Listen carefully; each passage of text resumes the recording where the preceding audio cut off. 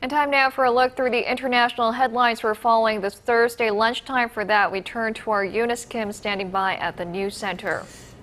Eunice, there is global outrage over the latest shelling by Israel of another UN school in Gaza, and it's said to be the biggest refugee camp in the region.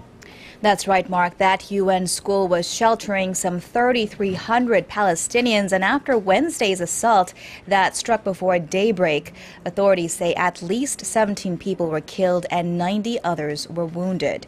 It was the 6th UN school to be hit in this conflict, the second with deadly consequences. Devastated, the chief of the UN's main relief agency in Gaza called on the world to take deliberate international political action to end the continuing carnage. At least 16 Palestinians were also killed and more than 200 wounded in an Israeli strike that hit a crowded shopping area in the Shi-jai-yah district of Gaza City. Both attacks came during a 4-hour truce called by the Israeli military, which was rejected by Hamas as meaningless.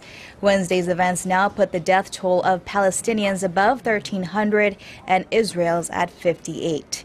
Most of the Palestinian deaths have been of civilians, and many of those have been women and children.